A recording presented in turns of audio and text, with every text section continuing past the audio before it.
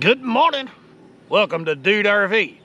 Man, I sure appreciate you stopping by, and of course you got here.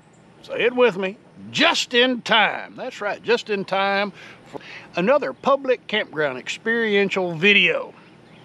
Yappy had some business to tend to in Central Texas, and we're kind of wandering around her territory while she does what she does. I get to do what I do. Now we're starting off kind of in a reverse. You see I'm drinking the coffee.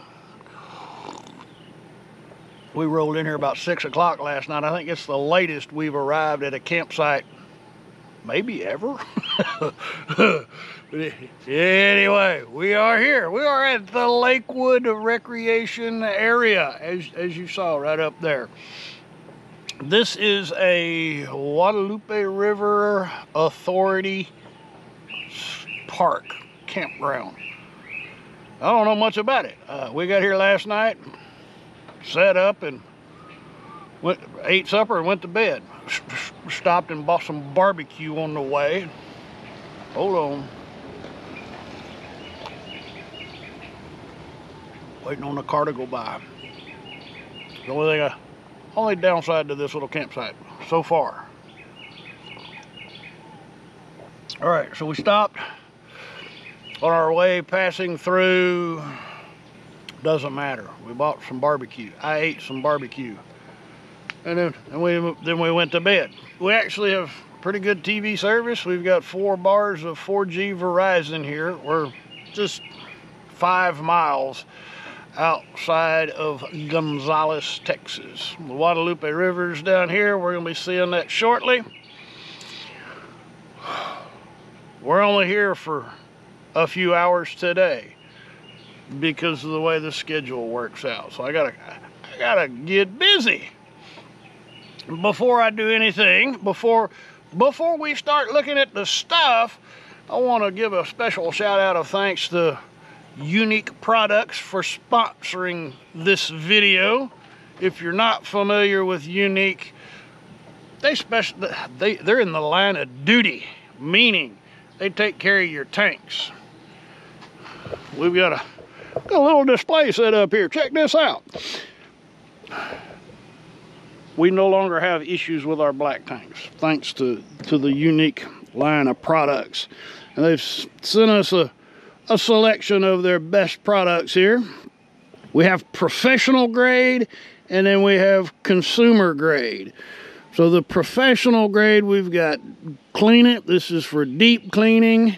This is Digest It Professional, extra duty. So if you got a black tank that's really clogged, that'll take care of that clog. They use bacteria and enzymes to break down that stuff.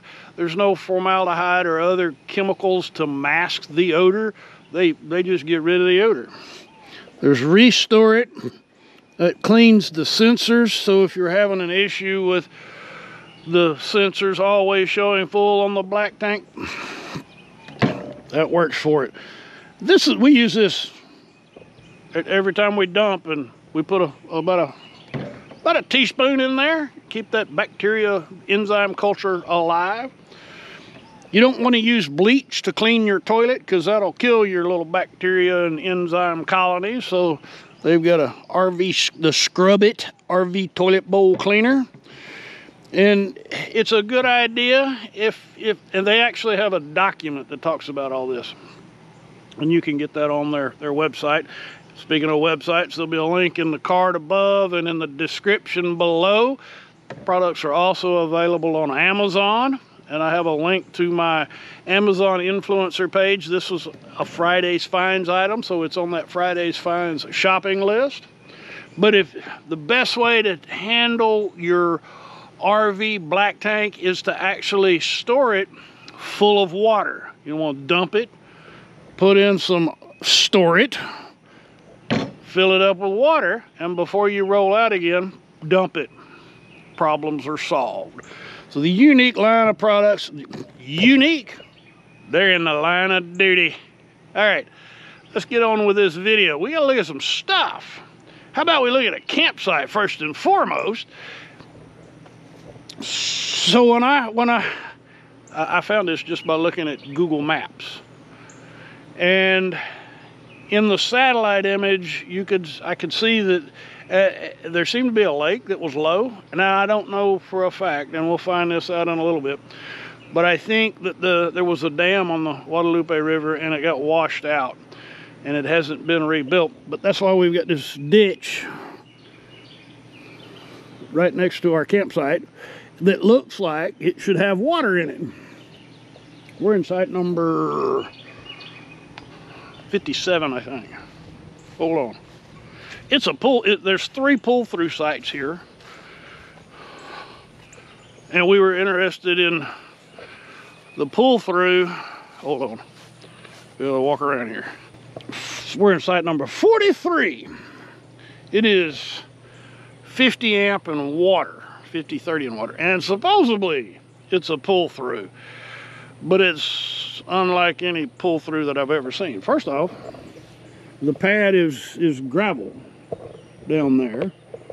And if you look, there's no road. There's no driveway to get in here.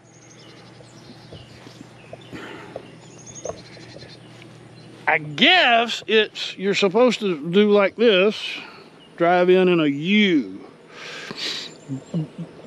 But I don't know. What I do know is if it was raining, I wouldn't have pulled Trudy back here, because you can see somebody pulled back here at some time in the past when it was wet. Yeah, I wouldn't pull Trudy back here if it was wet. But since it's not wet, we did. It's actually a pretty level site. I didn't have to do any blocking at all to get her right. We got 50 amp service. We've got water if we need it. Of course, I rarely, if ever, I never connect to the street connection on my motorhome anyway. I don't have to worry about the city pressure. I just fill the onboard tank and we run off that. We're talking about the site though. So the site, we've got a fire ring, picnic table with my unique products line up there, charcoal cooker, and some big beautiful poplar trees on the west side. So when we got here late yesterday, we had shade. We don't have any shade during the middle of the day, but you know, this RV life is all about trade-offs. And the trade-off we needed was, so we originally were supposed to be here for 2 nights. And then something came up and we had to go somewhere else. So we got here late yesterday and we didn't really need Starlink for her to work. But if we had needed Starlink, this was probably the best site to get Starlink. That's the north. You can see we've got the sun coming up. So that would give us out here a shot at the northern sky. The other sites, from what I was able to ascertain by maps and satellite images, those other sites don't have a view of the north sky. So I'm gonna put away my display of the RV, of the unique products. They're in the line of duty. We're gonna deploy some battery operated vehicles and we're gonna go see some stuff. So let's go see some stuff. There's the Guadalupe River right there. The dam. You see the dam is collapsing. Looks like at one point the water was even, we know at one point the water was a lot higher.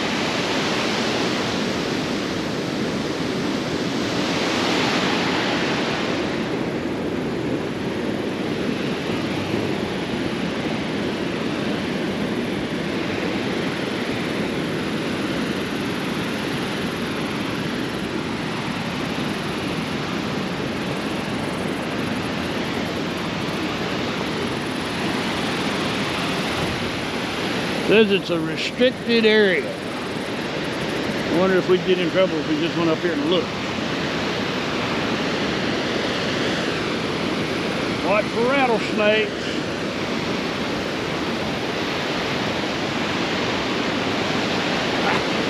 There we go. So that's where there should be a lake.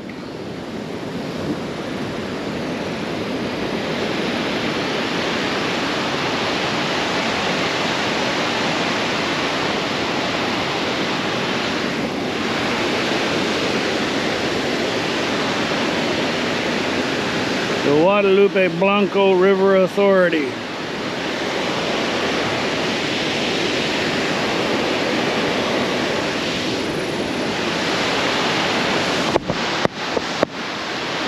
Going up.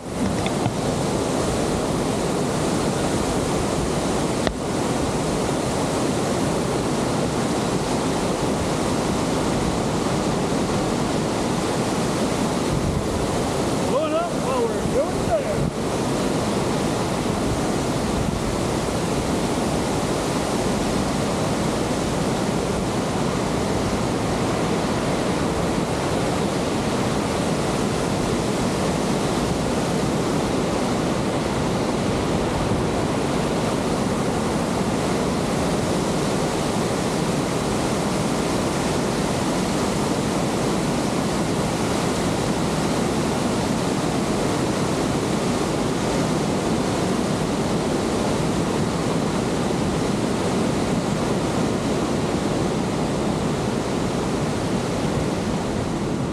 Lots of fishing that goes on here. And someone has electrical tape rod holders in place and left their... This is a really pretty campground. Just look at this. We're down in a pecan grove. Look at this. Man, that is just beautiful. And I have noticed the turkey vultures are pulling trash out of the trash can. I kind of think I know what we're going to find in here, but it's my duty to show you the duty. Not sure when it was built, but if there's a tornado coming, it's a heck of a tornado shelter. It looks like it's well maintained for what it is. So we have and I thought someone might have been in the shower when I walked in here, but this is your handicap shower and bath. And the water won't turn off. I tried. So that they want y'all to know that there have been numerous drownings in this area due to swift current, sudden drop off, and underwater obstacles. And since there was some pretty heavy rain in the area over the last couple days, the river seems to be running pretty strong. That's faster than I want to try to kayak. All right, let's go see some more stuff. So if you're thinking about paying a visit to this campground and you're bringing the littles with you, the grandkids or the kids, they'll be excited because they've got their own play space. And it is kind of handicap accessible.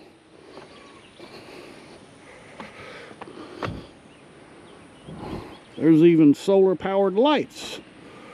Volleyball court. Looks like there's power right there where that tent side is. That's a beautiful park. Let's go check out some campsites. Oh, there's a, let's go see that board first. So this is the start of the Come and Take It paddling trail. But they want you to know it's not maintained, so there may be significant debris. Anyway, just know it's not maintained. So we are here. Of course, they're showing a lake, but there is no lake. And it goes all the way to the next dam in Gonzales. That would be an interesting excursion. Okay, let's go check out a couple of these back-end campsites. And there's something over there. let's go see some stuff. If you don't need power or water, oh, you got privacy in this site. I don't even know what number it is. It's at the very end of the loop. Oh, the brand new cooker box, fire ring, and a picnic table.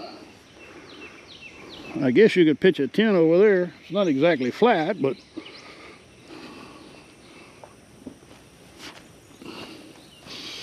you have a overlook of the river, and it's moving pretty fast. So that's why this is, you can tell I've never done a paddling trail, but you put in here so you can float down to the next one.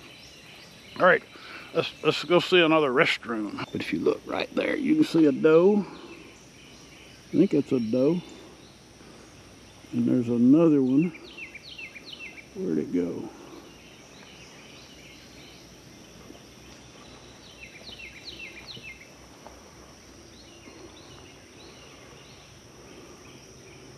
It'd be right there.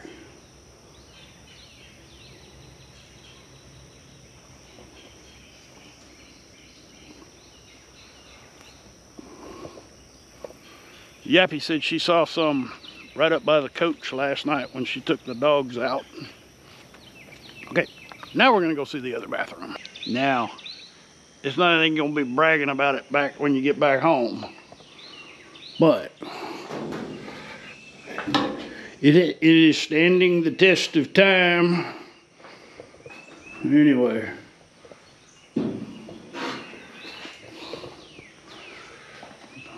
Better than nothing, I guess. At least you got a flush toilet. It's not a vault.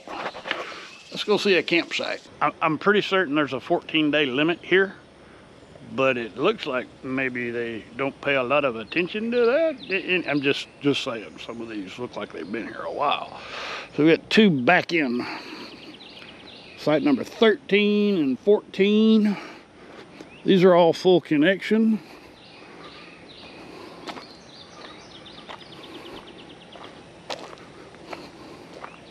So you have your sewer, water,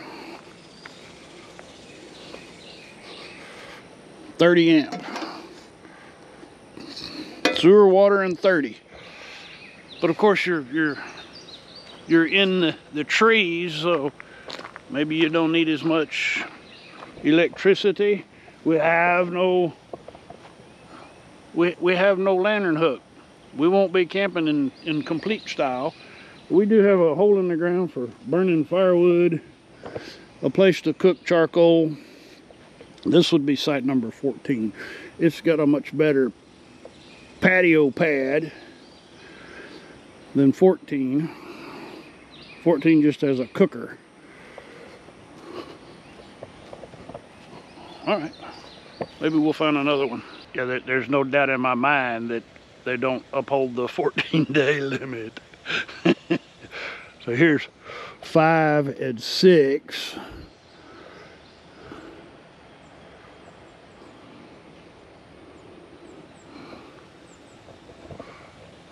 Let's see if we can find maybe one or two more. Number 39. I kind of like this because it's not, it's more by itself. But I think it's just a water only.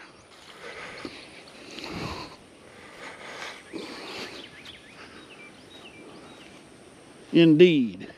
It's primitive. So I guess if you in a pinch, it'd be all right. I like the primitives down there better anyway. You'll have to see you'll have to subscribe so you can watch the virtual tours. I produced 2 tours, 2 virtual tours for every campground, the 360 and then with the Hero 11. All right, we're gonna head on back up that way. Oh, by the way, there's no pavement.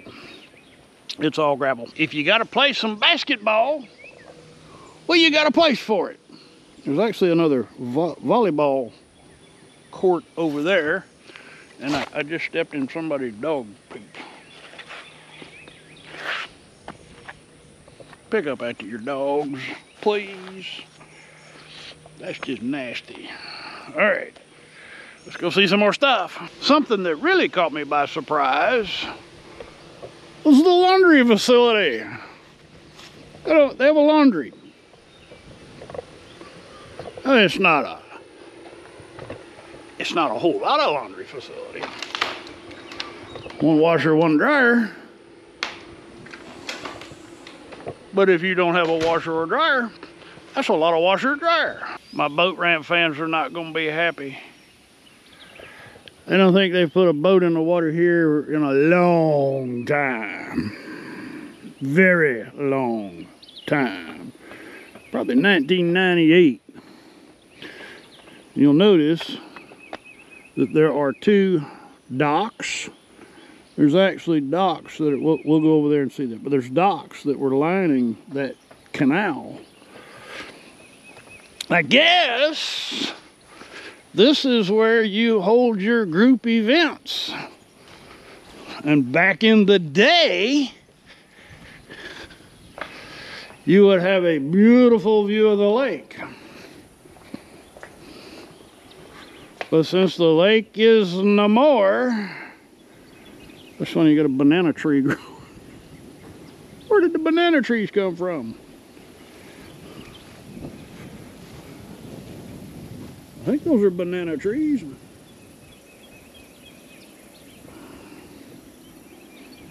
All right.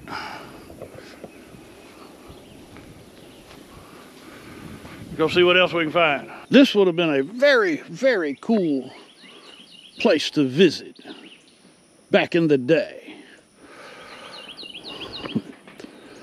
I guess these are boat docks. Not sure if they were boat docks or intended for fishing. I would imagine boat docks. They probably rented boats or something. Lakewood Boat Ramp Rehab Project. Wonder when that was supposed to have started.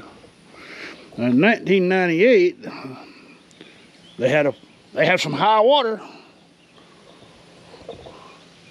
I'm here at the park office, park headquarters. If you need a dump station, they have a dump station. Kind of in an odd location, but since most of the people are here on a permanent basis at the full connection site, only 3 sites are ever going to be using the dump station. They have an after hours check-in kiosk. You're going to want to know your confirmation number for reservation. You put in your confirmation code. And during normal hours, it looks like they may have a little cafe. Yeah. Don't look like they have much going on in there. So we're not going to be able to find out anything about the dry lake. I'm on the bridge that's closed.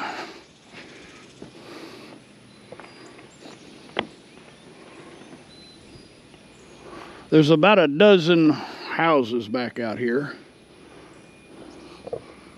We saw, I don't know, about a dozen cars last night while we were sitting outside.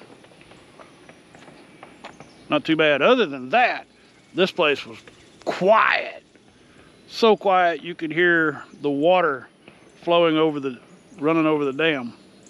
You can hear it now.